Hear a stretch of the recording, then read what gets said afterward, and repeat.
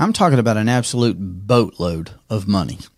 Hello and welcome to the Durham Talents channel. My name is Jesse Durham. For today's installation in our quote series, we're going to consider the saying of a boatload of money. Now, two images kind of jump in my mind when I consider the meaning or the background on this saying. You let me know what jumps in your mind. Put that down in the comment section below. But I think of maybe a legal and an illegal boat, a literal boat in my mind. I'm thinking of some pilgrim-like boat that's bringing wares from this place to another place with the sails, the wooden boat. You understand what I'm saying?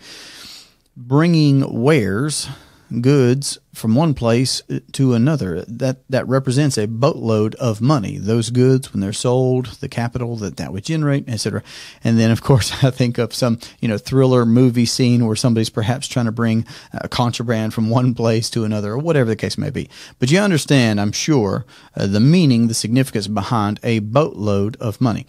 But when I considered this saying and bringing it to today's episode, I naturally thought that in its simplicity and in its power, becoming your own banker is the simplest, the most straightforward, the most natural, and the most profitable way for you to have a boatload of money in your lifetime, and then also to generate a massive tax-free windfall to the next generation.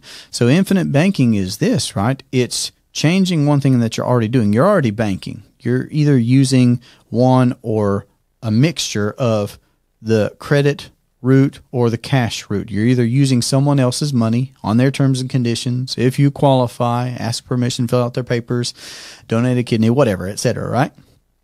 To pay them interest. And it's a lot of interest. To know this for yourself, go to your regular monthly payments. Calculate everything out, what the payment is. Then calculate up the interest dollars that you pay on all those things, the homes, the cars, everything. Put everything down. You'll be staggered by what you're already doing. And the other way is cash. Folks that are saving up money, when they have enough for what they want, they spend it and go down to zero. Well, that money is forever gone, never to return, which means it can't work for us. So we're either paying someone interest or we're forfeiting the opportunity to earn interest on our money. Money could be earning more money. There are two ways to earn: people at work, money at work. So the third C is compounding, not credit, not cash, compounding. Infinite banking is you changing that one step of the banking entity becomes the properly structured whole life policy from a mutual company that pays dividends instead of the regular commercial bank that you're already using. You change that product, you change that entity for something that you can privately own, privately control, and privately profit from. So here's the boatload of money that's already in your life. When you calculate your expenses, there it is. The average American, and this is average, and this is assuming a 10% savings rate too. So if you were already saving 10% of what you earn, saving that, okay, the average American is paying 34.5 cents of every dollar that we earn in interest alone. Did you hear me? 34.5%. Over the course of your lifetime, that is a boatload of money. So I'm not saying it's an overnight fix, but that's what this saying made me think of is the average American is bleeding out interest dollars.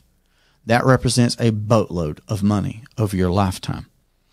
One interesting case study would be homes, just homes. Looking at a 15-year, 30-year, whatever, mortgage, look at the interest and not the rate. I don't care about the rate. I'm not saying it doesn't matter, but I don't care in comparison to the volume, the actual dollar amount of interest that's paid on a home mortgage, especially when you take into account that most people are moving every 5 to 7 years, and that mortgage starts all over again with brand new, massive amounts of interest dollars going to banks. I'm saying you can be your own banker. That's where the boatload of money is for you. You're already banking. You're just not doing it for yourself. But you can, and you can profit from it. And then if you do think long range, like R. Nelson Nash encourages us to do in his book, Becoming Your Own Banker, When you begin to think intergenerationally and you realize that if you account for the banking function in your lifetime, that you can keep that capital that used to go to other people, and then it transfers from this generation to the next in a tax-free death benefit payout from these whole life policies that have been structured for the banking purpose, that creates a whole new financial paradigm for the next generation. So there's a boatload of money in your life. You just need to keep it and grow it and compound it and control it. To have a conversation about that, you can find me at durhamtalents.com. This has been a great pleasure for me. I hope you have a great day. Take care.